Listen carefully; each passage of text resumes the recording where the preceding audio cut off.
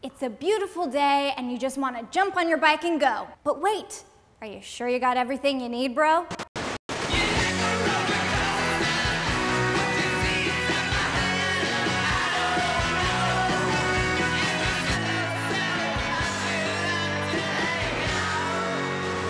Before you take any bike ride, here's a list of top 5 things you need to check. You should check the air in your tires about every 2 weeks.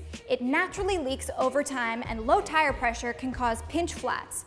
Make sure to fill up before you head out using a floor pump. You need to carry a spare tube with you on every ride, and if you're with friends, be cool and bring 2. You also want to carry a patch kit with you as a last resort. You don't want to be stranded in the middle of nowhere without any options. You're gonna need a way to blow up your tube if you get a flat. You can either bring a small hand pump with you or a CO2 pump.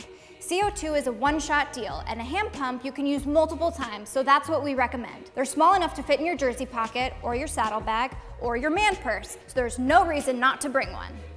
You don't need a bunch of greasy tools in your pocket, just the essentials. A couple of tire levers, a 15mm wrench to take your wheels off, and maybe even a small Allen wrench to adjust any loose bolts. Put this in a Ziploc bag to carry it with you, or in your saddlebag if you have one.